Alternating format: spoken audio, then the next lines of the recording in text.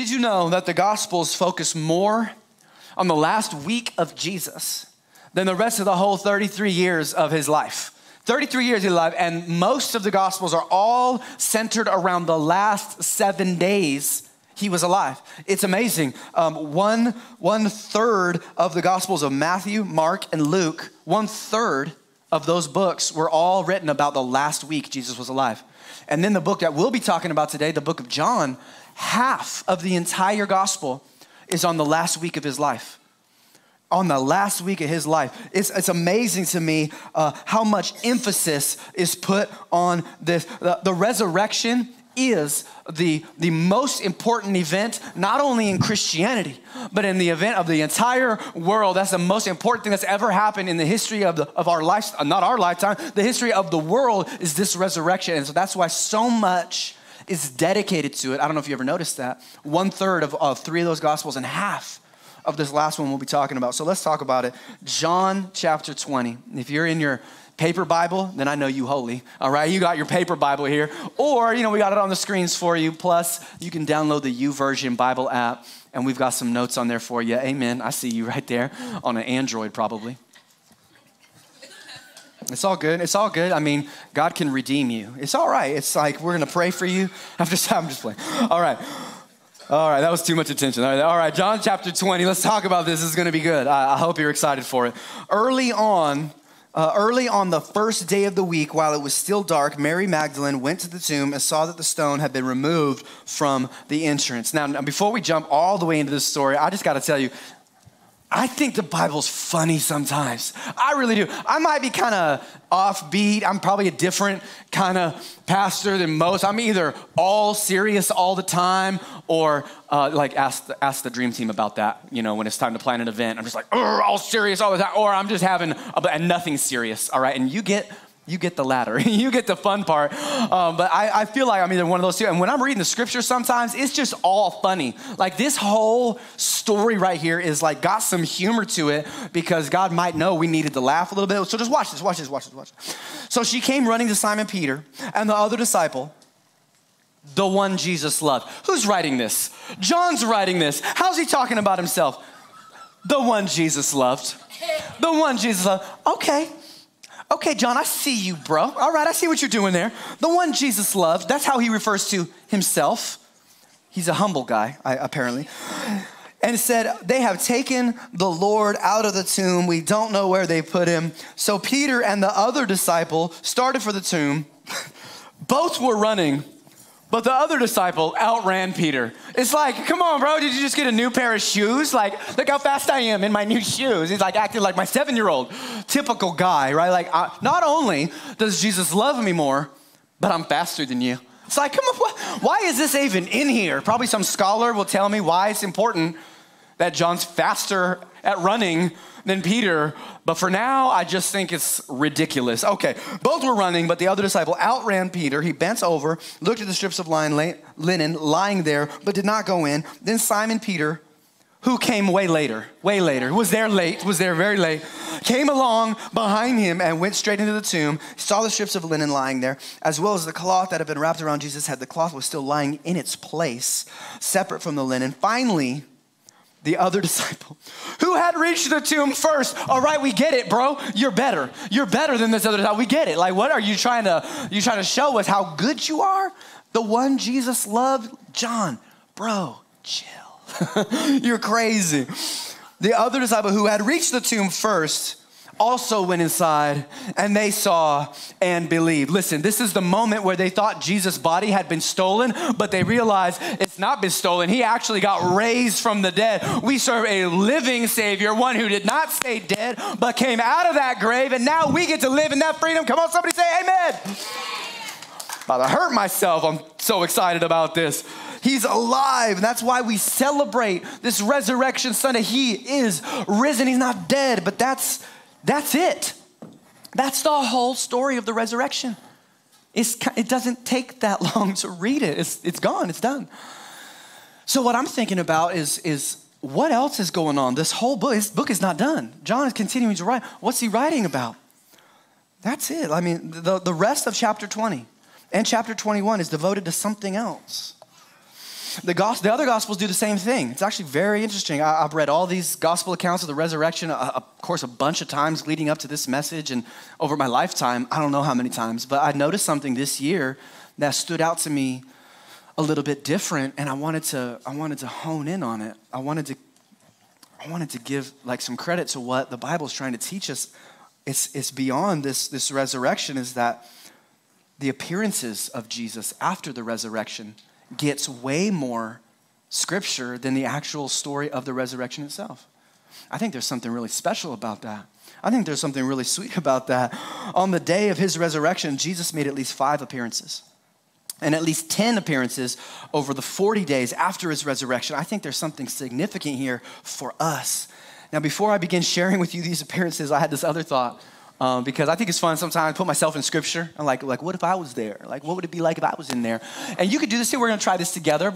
But who would you appear to first? If you were Jesus, or if you just like got killed and were raised back from that. I know it's kind of bizarre to think about, but let's do it. Let's just have some fun. It's Easter. It's like I was glad when they said, let's go to church, because we're having a little fun in church today.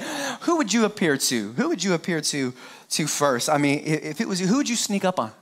You know, like you dead, but they don't know you're not dead, and you're about to appear to them. Who would you sneak up on?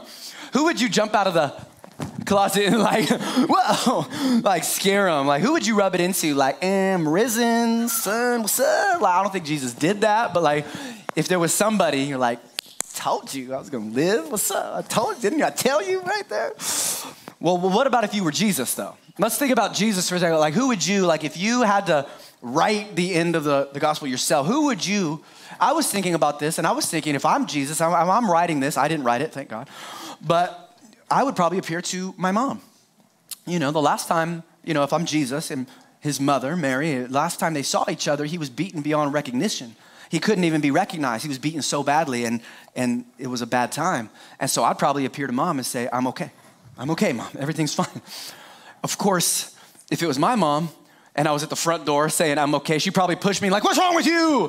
You have me worried sick. Of course, I know she would say that because I've done that many times. And I show up, she thought I was dead. Come on, somebody. And I actually was alive. And she's like, what's wrong with you? Take off her chancla, whack me with that thing. For gringos in here, a chancla is a sandal. It's a sandal. It's a sandal. And, you know, I'm just saying, you know, like my mom, she's not Spanish, so she'd take off her Birkenstock, whack me with that. ¿Dónde estabas? ¿Qué pasó contigo? No, I'm just kidding. Mom, if you're watching right now, I love you. I love making fun at your expense, but you give me permission to do that, so I love you. Amen, amen, amen. All right, so I'll probably appear to mom, say, Mom, I'm all right, everything's good. But then there's also Matthew's gospel that talks about this guy, Governor Pilate. You know, the one who sentenced Jesus to die. But Pilate, many people don't see this and recognize it, that Pilate had 2 other warnings that he shouldn't have done this. His wife came to him both times. The first time, she said, I shouldn't do this. Leave this innocent man alone. That's one. And then she had a dream. During Jesus' trial, Pilate's wife had a dream, came to him, slipped him a note during the trial and said, I've suffered a terrible dream, and you should not put this man to death. This is not some ordinary guy. That's 2. So if I'm Jesus, I roll up and say, that's 3. What's up? I'm ready. You can't see me. I'm like translucent. I don't know. I would. So that's like the first lesson for the family series. Husbands, listen to your wives. You don't know who's going to show up on your front porch if you don't. All right, just saying right there. That's not good advice. All right, don't worry about that one. How about this one? The Sadducees were a Jewish group during the time of Jesus. The Sadducees were a Jewish group, and they did not believe in the resurrection of the dead. They didn't believe it could happen. They didn't believe in that kind of miracles. They believed in God. They were Jews. They feared the one true God. But they didn't believe in the resurrection from the dead. So if I'm Jesus, I might, boo. I don't know. What would you do? What would you do? Who would you appear to? Because I'm thinking about it like this. I'm thinking Jesus, he has the whole world at his disposal. He can appear to anybody he wants. But he didn't appear to them. He didn't appear to all of them, not in that order. In fact, the Gospel of John highlights 3 people that Jesus appeared to. And there's so much hope found in these people. I'm going to show it to you right now. Jesus didn't appear to those. John's gospel highlighted 3 people, those who were discouraged, those who were doubters, and those who are disappointed. That's what John's gospel highlights right there. The first person that Jesus appeared to was Mary, not his mother, Mary Magdalene, the one we read about already in chapter 20. And so let's just continue it on. And Mary, like many of us, could be feeling discouraged even right now. Could be feeling a little heartbroken. But let's just see what the scripture has to say about it. Now Mary stood outside the tomb crying. And I know that this Easter and everybody's dressed up good, everybody's smiling, everybody's feeling good. But on the inside, perhaps, there's some turmoil. There's some stress, there's some anxiety, there's some brokenheartedness. Scripture is going to talk about this right now. As she wept, she bent over to look into the tomb and saw the two angels in white seated where Jesus' body had been, one at the head, the other at the foot. They asked her, "Woman, why are you crying?" "They have taken away my Lord," she said. "I don't know where they put him." At this, she turned around and saw Jesus standing there, but she did not realize it was him. She didn't know. She was so close to Jesus, yet didn't realize it. Isn't there some truth in that? That right when we need him the most, he could be closer than we even think. Some of you think God is dead or at least dormant when it comes to your situation. You've been calling out, you've been heartbroken, you're like, "God, where are you?" Feels like my prayers are hitting the ceiling. Like Mary, maybe you've lost hope. I have to tell you that Jesus cares when you're crying. He cares when you're crying. Maybe it's a family struggle. Maybe it's something in the family that's just broken down. I encourage you, come back next week. There's going to be healing and hope found for you in that. Maybe it's a marriage struggle. So you're with something with your spouse. It's just not lining up just the way that you hoped it would. And you've been praying, calling out, and you're like Mary. You just feel like, "God, where are you? I thought you were supposed to do all these things, but where are you?" Maybe it's a financial struggle. You've been believing God for that promotion, but all you get is bills instead and debt, and you're struggling, and finances have this way of eking into our lives and just destroying us from the inside out. Maybe it's some other kind of pain, but I want to tell you this, that when you cry, heaven notices. Even if no one else notices, heaven notices, God notices, Jesus notices. Many times it's just hard to see Jesus in the middle of our pain. It's just really hard. What I need you to know is this, Psalm 34, verse 18. The Lord is close to the brokenhearted, and he saves those whose spirits are crushed. So if that's you today, I want you to know that there is hope. If you're feeling brokenhearted, if you're feeling drowned in your problems, that's when Jesus makes his first appearances to a person who's heartbroken. His first appearance reminds us that when you're hurting, Jesus isn't as far away as you think. So look to him. Just let your heart see him. Let the eyes of your heart see him. Not unlike Mary, who didn't notice at first, but then came to see. If you're hurting, look for Jesus. Look for his presence. I mean, I got to tell you guys, I've been praying for the service for a really long time. Ever since last year. Post-Christmas, I started thinking about this right now because I knew that there might be some people here that need to hear this message. So I've been praying, I've been hoping that those of you who come can see him, can experience him, can experience his healing, his hope, and his presence. He's close to the brokenhearted. Look to him in your pain and in your hurt. Okay, that's number one. That's good. That's good news already. But here's another appearance.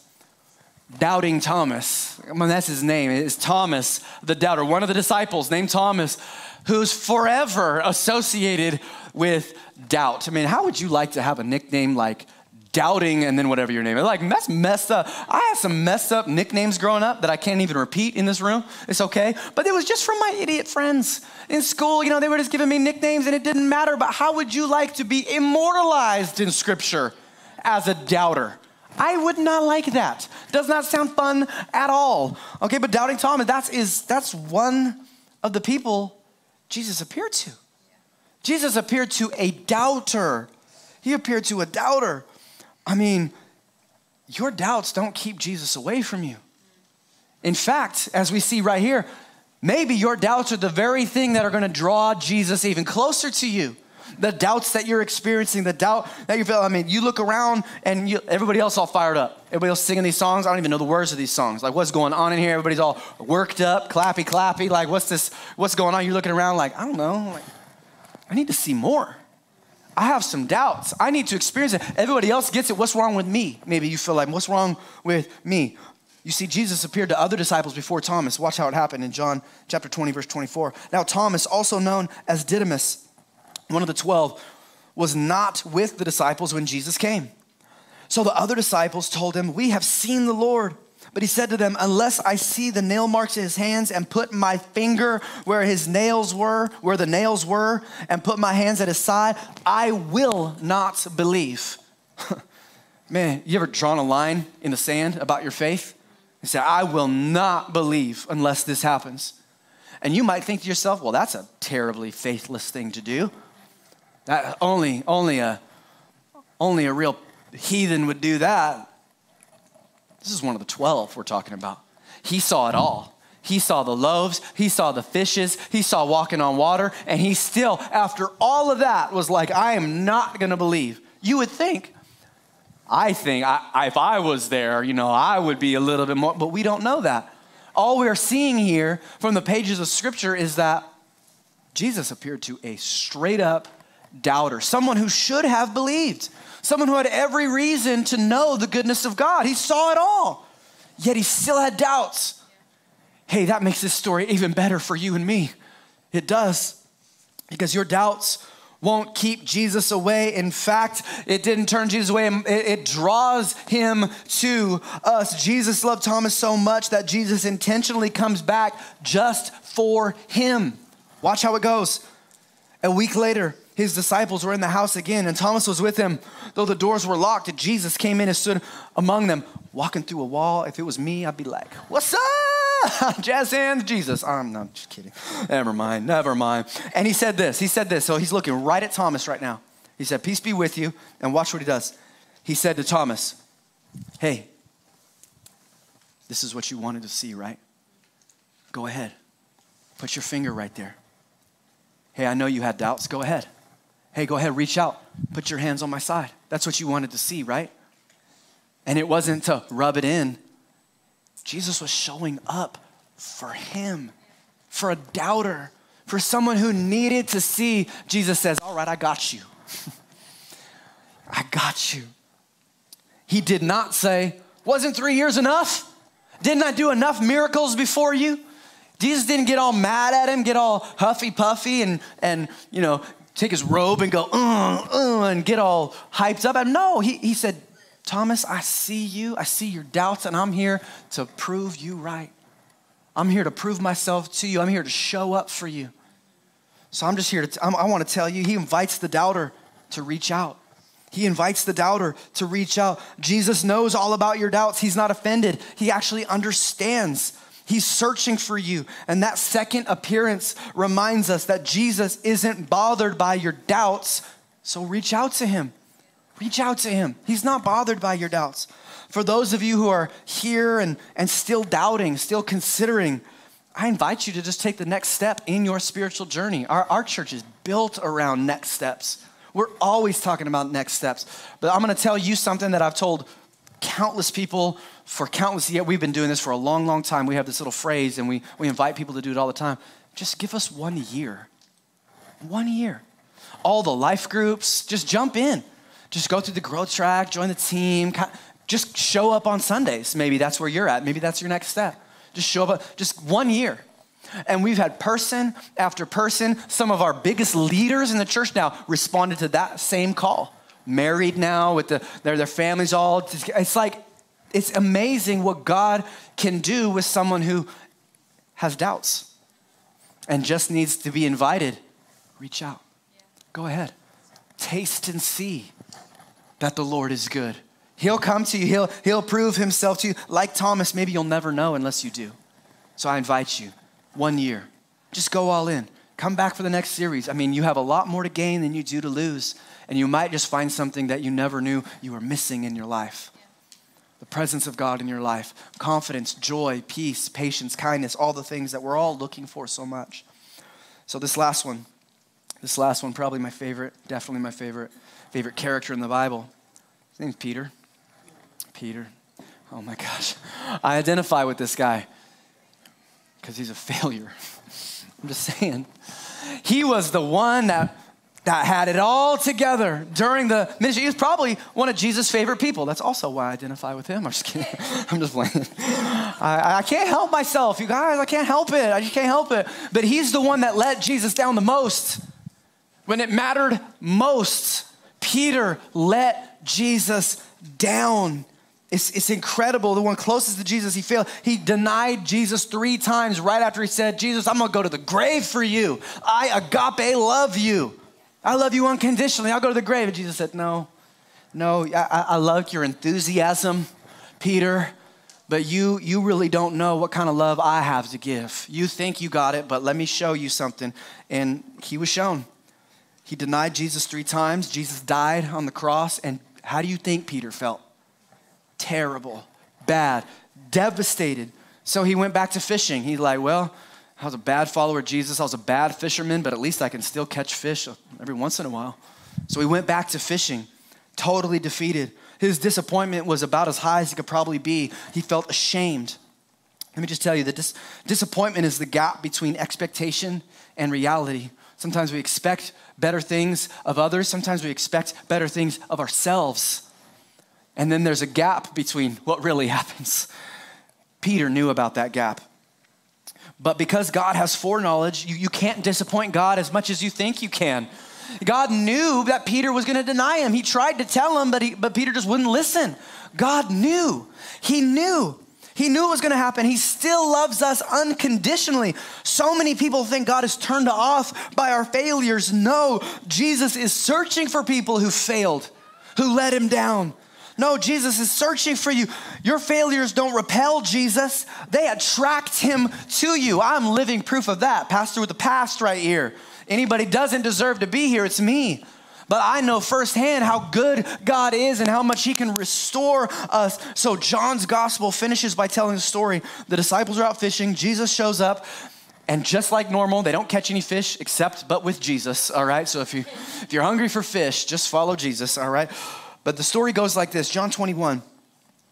When they had finished eating, Jesus said to Simon Peter, Simon, son of John, do you love me more than these? Yes, Lord, he said, you know that I love you. Notice how many times he says love. There's some back and forth with the word love, and I want you to focus on those really quick. Yes, Lord, he said, you know that I love you. Jesus said, feed my lambs. And Jesus said, Simon, son of John, do you love me? He answered, yes, Lord, you know that I love you. Jesus said, take care of my sheep. The 3rd time he said to him, Simon, son of John, do you love me? All right. 3 times Jesus asks Peter, do you love me? And Peter answers, you know that I love you. He answered every time. So it's a pretty cut and dry story, right? Well, your New Testament, the New Testament that we all read, is written in Greek. And so it's all the Greek language, and we got different translations of the Bible. We got NLT, we got NIV. This is NIV right here, but there's all different kinds of translations. But they're all translations because they originally was written in Greek. But the Greek language has 4 words for the word love. We have 1 word love. I love my cat, and I love my spouse. Come on, we need better words, man. We need more words, you know what I'm saying? I don't love my cat the same way I love my spouse, but thanks to the Greek people, they've got more encompassing words for the word love. They got 4. Let me just describe them really quick. Storge is natural affection, like that felt by a parent for their kids or for their brother or their sister. Eros is physical attraction, which is like just physical cravings, sexual pleasure. Chocolate, Easter bunny candy. Come on, that's I love Easter candy. It's eros, that's that. I desire it. And then there's phileo. Maybe you've heard of that. Philadelphia, the city of brotherly love. This is like friendship. This is I love you like a brother, phileo. Pay attention to that one. And then there's agape, unconditional love, God kind of love, sacrificial love, the kind of love Peter claimed to have for Jesus but didn't know he didn't have. And that's where we pick this up, because Peter responds to every time Jesus asks him, Peter, do you agape me? Do you love me unconditionally? And Peter responds, yes, Lord, you know I phileo you. He actually used different words to respond. We read the same word love, but Jesus is essentially asking, Peter, do you love me unconditionally? Do you love me with your life? And Peter, with his failure fresh in his mind, says, you know I love you like a brother. And you know what Jesus says? Feed my lambs. I can still use you. I still plan on using you. I still can use you. I want to use you. Even though you don't love me the way that you thought you did, I can still use you. And then the third time, Jesus responds, Peter, do you phileo me? You know what I see in that? I see the Christmas story, how Jesus came down to be with us and God pursued us in that way. I see Jesus coming and say, I'll meet you where you're at, Peter. I can use you right where you're at. Feed my lambs. In fact, the local church now would never pick Peter to preach the first sermon, but 50 days after the resurrection, Jesus picks Peter to give the first sermon. Thousands of people get saved. Nowadays, we'd never pick Peter. He's a failure. But God continues to use failures. And maybe some of us feel like I failed. I've walked away from him. I'm not as close to God as I used to be. I've never been very close to God. I feel like God's here, I'm here, so we're separate. And God reaches down his hand and said, no, I got you. I know you don't. I know you can't. Do you think God understands that we can't love him in the immeasurable way that he loves us? Yes, he does know, but he's willing to meet us there. Jesus' appearance to Peter reminds us Jesus won't give up on you. No matter where you're at, he's not going to give up on you. He's continuing to pursue you. He's calling out to you, even with, you can still taste the failure in your mouth. It's still on your mind. It's still in your heart. But Jesus is saying, no, I'm coming for you. I won't give up on you. Jesus won't give up on you. So love him. Jesus won't give up on you. So love him. Jesus had the whole world to appear to, but he went to the hurting, he went to the doubting, and he went to those who failed. Come on, let's celebrate the good news that Jesus comes to meet us where we are. And even though we're not perfect, never can be, God meets us there and he restores us in our failure. And he reaches out to us when we feel at our lowest, when we're at our most brokenhearted, when we're at our biggest failure.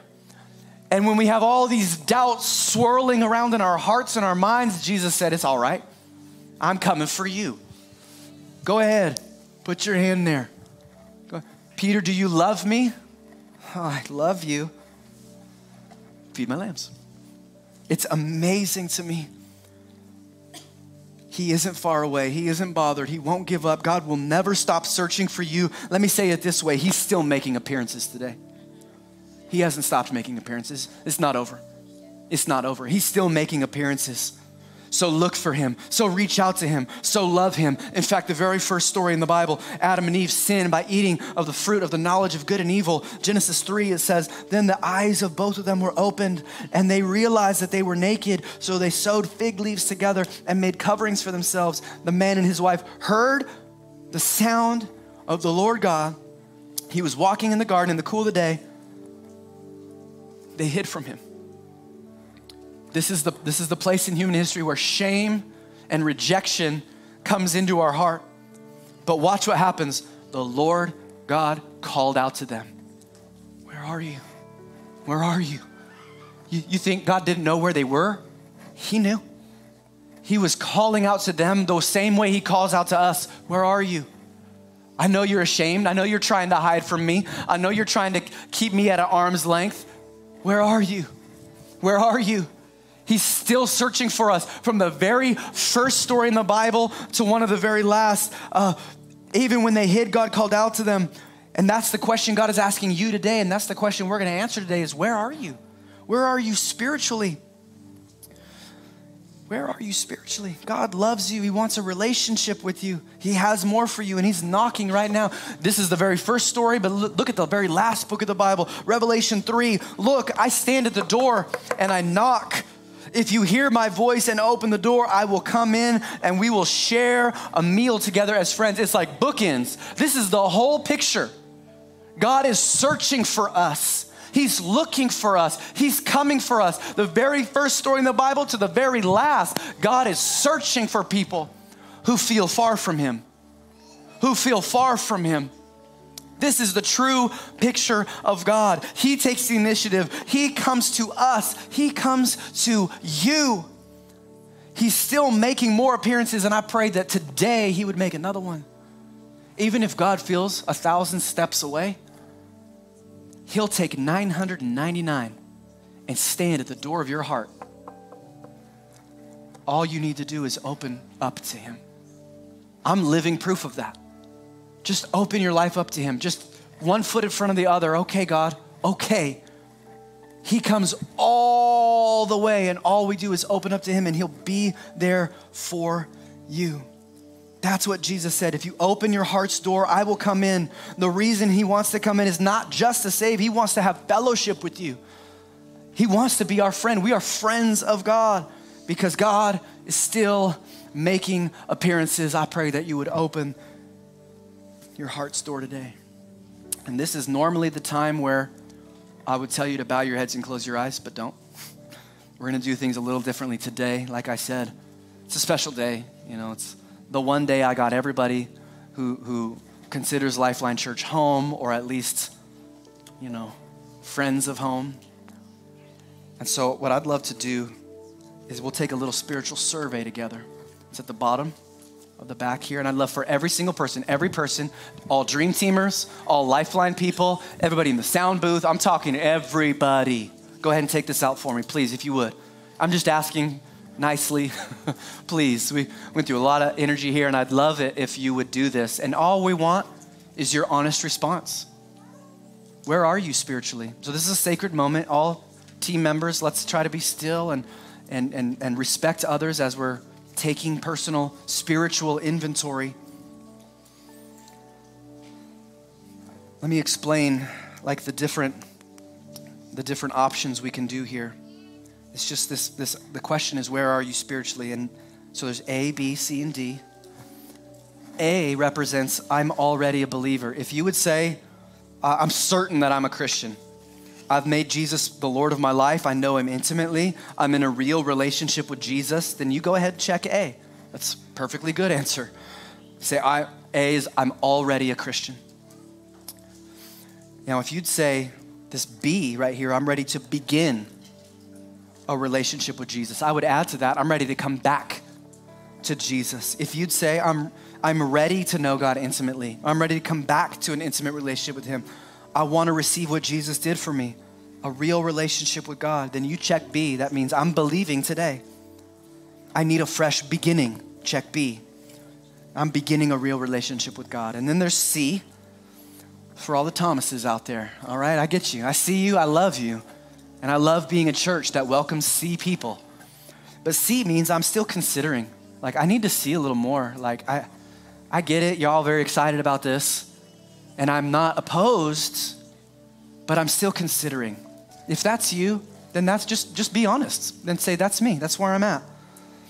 I'd like to consider more. I'd like to check it out. I'd appreciate you checking C. And then this last one, D, I don't ever intend.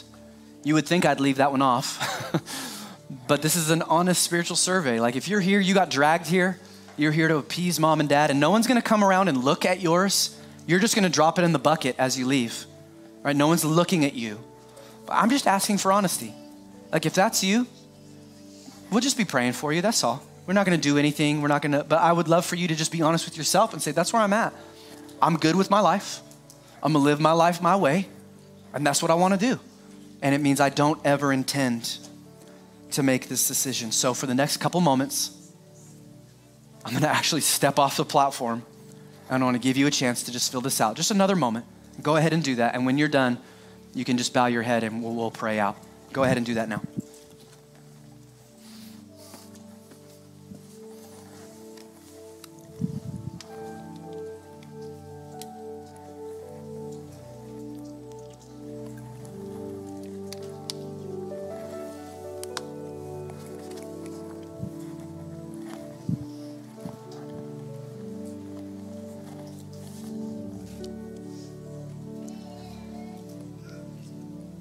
All right, as you finish, we'll just stay in an attitude of prayer right here.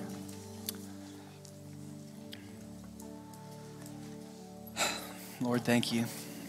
Thank you for searching for us. Thank you for pursuing us in our doubts, in our brokenheartedness, in our disappointment. In our failure, Lord, you continue to pursue us. Thank you. I pray for open hearts, open ears. I pray that you'll give everyone here the courage to open that door and experience that real life.